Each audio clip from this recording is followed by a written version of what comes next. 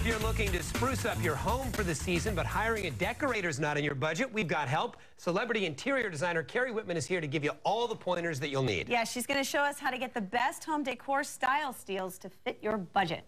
Welcome. Thank you. So you have a lot here on the table. Let's start with this. Let's start over here. What is this? Okay, so this is if you have a bathroom or a kitchen that you just bought a home or you're renting a place and you want to change it a little bit, you can add pieces of glass into the inset of the glass or the kitchen, which makes it look really cool. You can add pieces of glass, or you can just buy simple veneer, cut it, and put it on with regular, Wow. yeah, so it's called instant black glass on the little, yeah, so you got black glass, you can sink, also right? do it in the kitchen.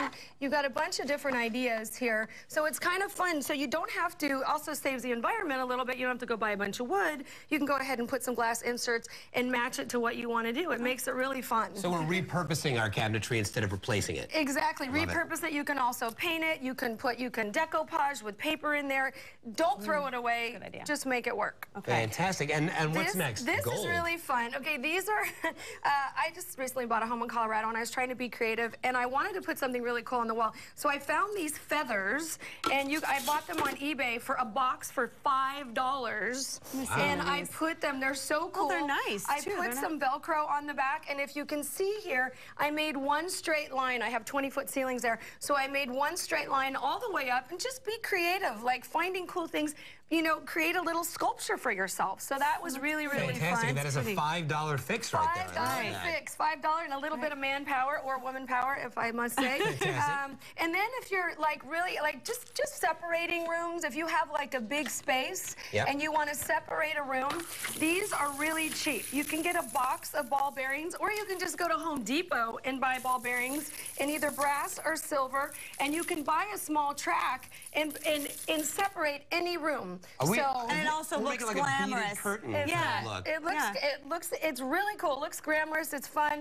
And there's also another company that's really cool where you can buy them in sheets, which is all hooked together, which I show here for, you can do as a really cool curtain. So you can do a see-through curtain or that. It's just super fun, it's funky, it's creative, and that's what we want everybody to be. I love that. I know there's a good reason that there's a chunk of grass here on the table. Well, this is Forever Lawn. This is an awesome thing. I actually just put this in Jessica Alba's home outside because she's like the greenest celebrity I've ever done.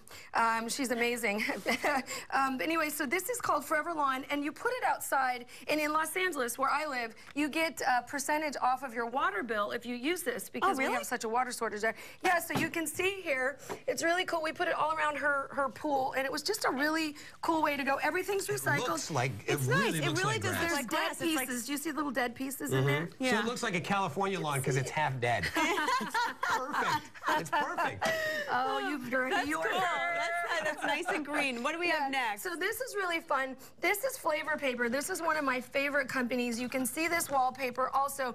They take big pieces of photographs and they wrap an entire room. So you can see right here. And then what I did is I wanted to make it a little bit funkier, and I got a beautiful thick rope, and I ran a piece of electrical wire through it and just put a light on the bottom. And then if you want to be super creative and you got some old carpet laying around, or you go and you can go in the back room of any carpet store and they've got remnants, you can, I just did this in a home in Dallas, you can put it on the ceiling. And it's really cool. You don't want to do shag because that's a little too much. But if you have something with some kind of a print like this, or like I show here, there's a really great company called Laura who has amazing stuff. But you can just take this and you can put it on your ceiling. You can put it on a wall. Renters, this is great. It is amazing. Thank you so much for these tips. Now up next, get your Java fix with Debbie Mazar and Gabriele Corpos.